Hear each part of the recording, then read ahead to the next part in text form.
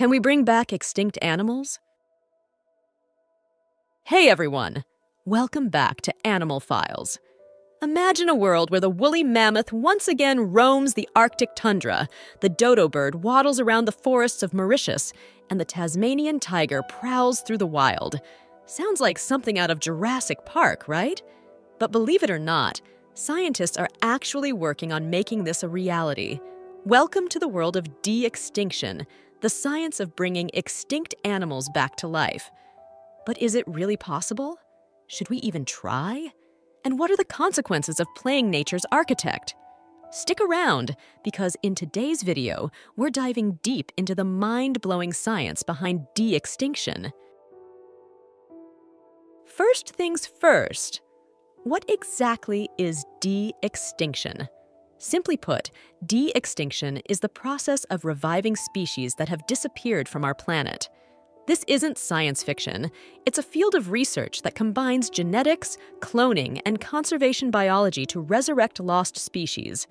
But how do scientists even begin to do something this complex? To understand, we need to break down the different methods of bringing species back. One of the oldest and simplest methods of de-extinction is selective breeding. This involves finding modern relatives of extinct species and selectively breeding them to bring back ancestral traits. A great example of this is the heck cattle, bred to resemble the extinct aurochs, massive wild cattle that roamed Europe. But as you might have guessed, this method has its limits. It doesn't bring back the actual extinct species, just something that looks similar.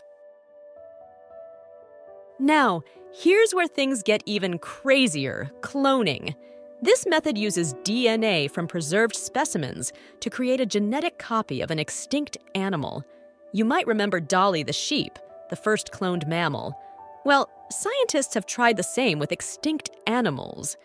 In 2003, they cloned a Pyrenean ibex, a type of wild goat that had gone extinct in 2000. For a few minutes, that species was technically back from the dead. But the cloned ibex had serious health issues and didn't survive long. This shows how tricky cloning extinct animals can be. And then we have the cutting-edge method, gene editing.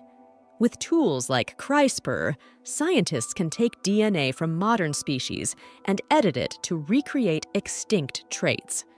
This is the leading approach to reviving the woolly mammoth, using Asian elephant DNA and tweaking it to produce mammoth-like characteristics. It's like nature's copy-paste tool, but way more complicated. So, which species are closest to making a comeback? Here are 3 contenders leading the de-extinction race. This is the big one. Scientists at Harvard and Colossal Biosciences are actively working on bringing back the woolly mammoth by editing Asian elephant DNA.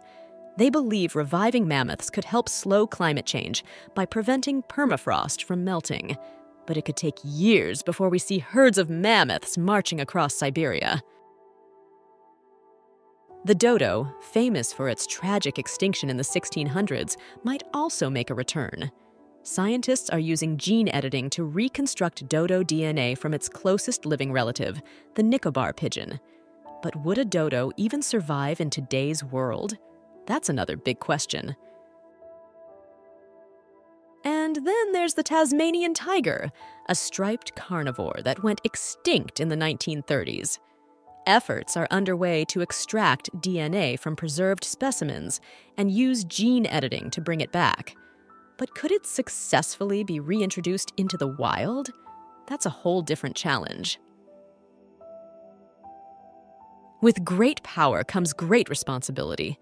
Just because we can bring back extinct animals, should we? Here are some ethical concerns. Most extinct animals disappeared because their environments changed. If we bring them back, will they even have a place to live? Is it ethical to recreate species that nature has already phased out? Some argue we should focus on saving endangered species instead. What if these revived species disrupt ecosystems? We've seen how introducing non-native species can create chaos, like rabbits in Australia. Could a resurrected species become an invasive problem?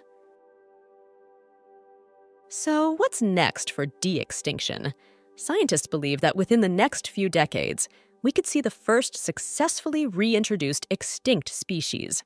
But the real breakthrough might come from synthetic biology, creating entirely new hybrid species rather than exact clones of extinct ones. Imagine a mammoth-elephant hybrid designed to thrive in modern climates. The future is full of possibilities.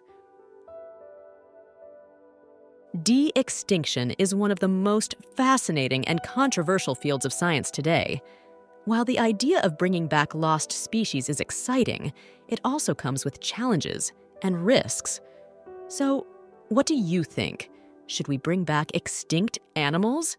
And if so, which species would you like to see again? Let's chat in the comments. And don't forget to like, subscribe, and hit that notification bell for more deep dives into the wonders of science. Until next time, stay curious.